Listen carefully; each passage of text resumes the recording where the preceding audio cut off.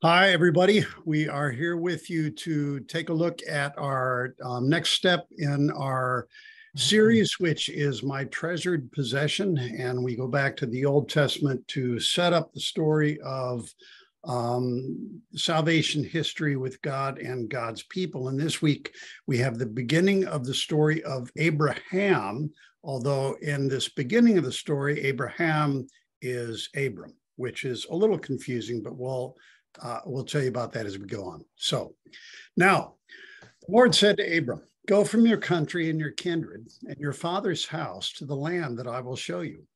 I will make of you a great nation, and I will bless you and make your name great, so that you will be a blessing. I will bless those who bless you, and the one who curses you, I will curse.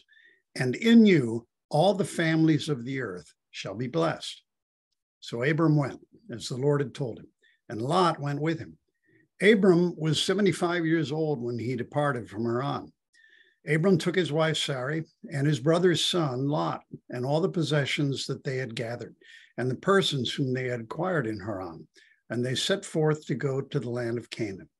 When they had come to the land of Canaan, Abram passed through the land to the place at Shechem, to the oak of Moreh. At that time, the Canaanites were in the land. Then the Lord appeared to Abram and said, "To your offspring, I will give this land." So he built there an altar to the Lord, who had appeared to him. From there, he moved on to the hill country on the east of Bethel and pitched his tent with Bethel on the west and Ai on the east. And there he built an altar to the Lord and invoked the name of the Lord.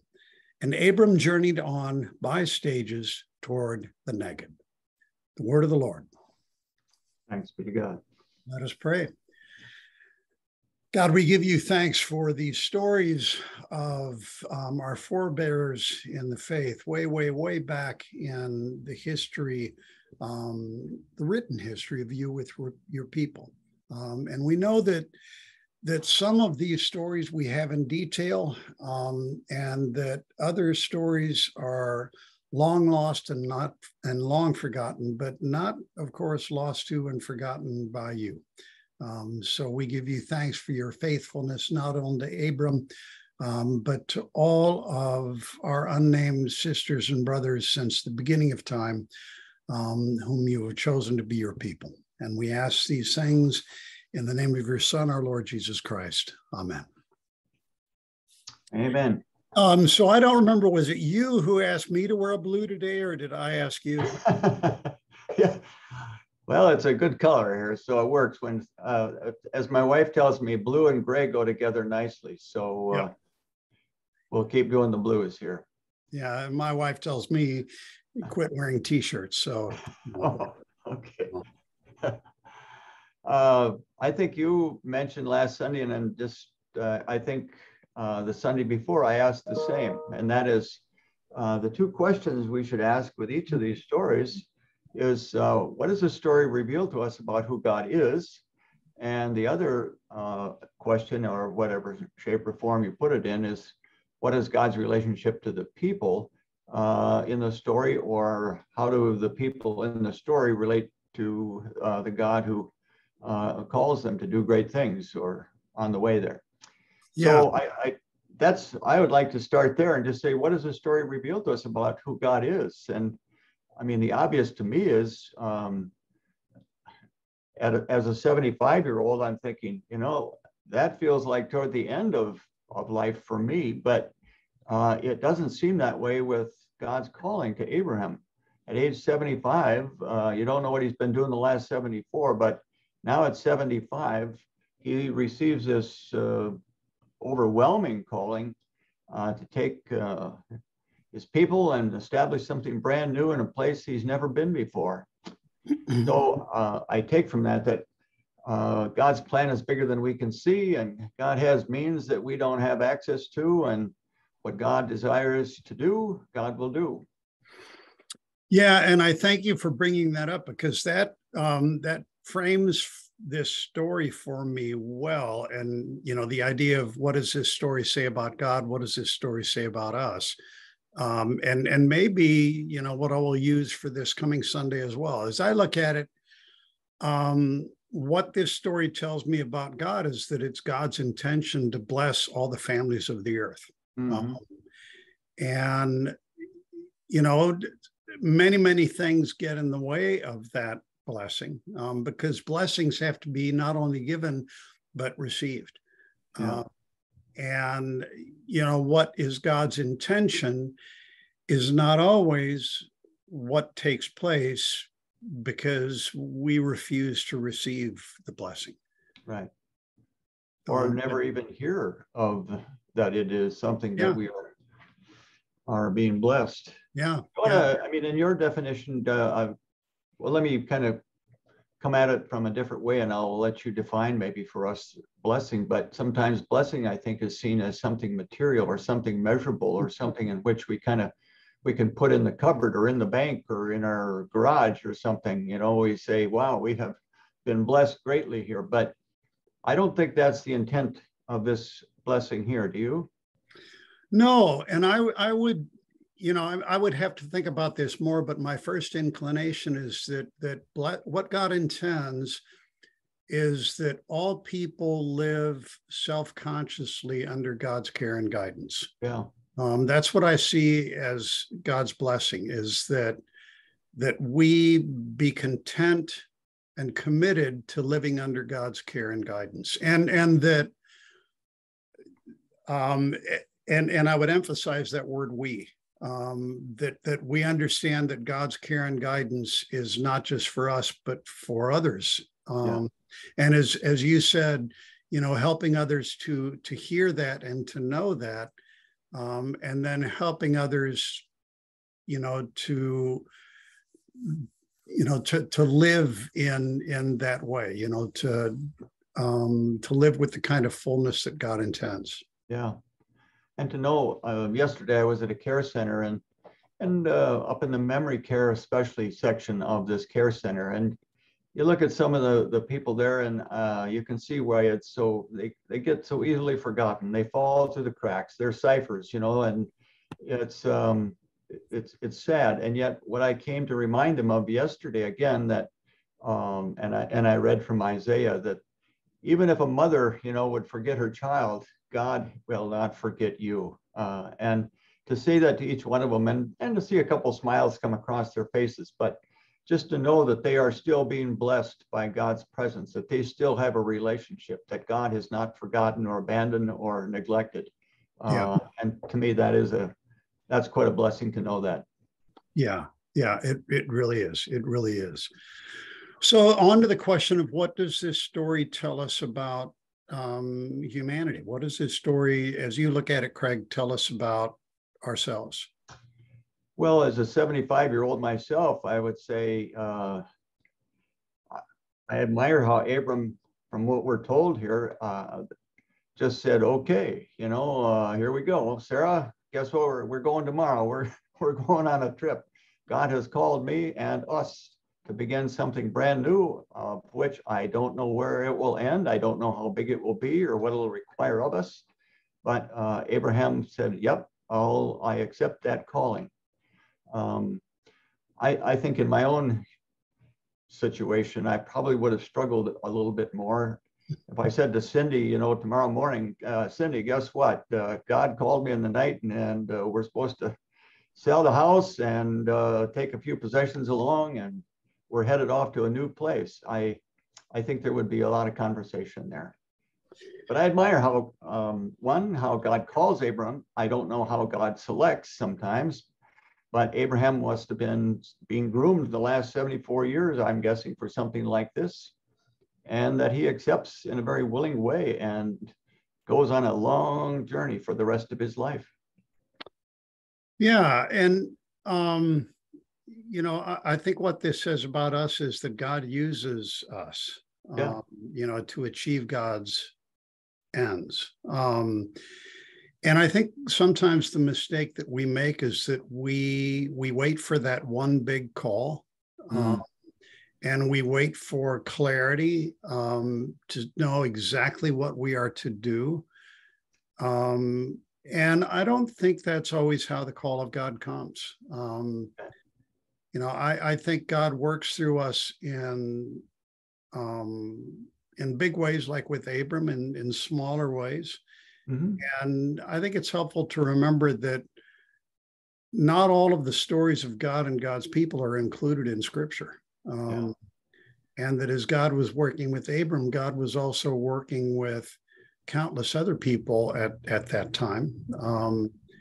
And I've mentioned before to people that the book The Purpose Driven Life is not my favorite book, precisely Oh, because I disagree with the idea that God has this one thing for our life, and it's our job to find that one thing.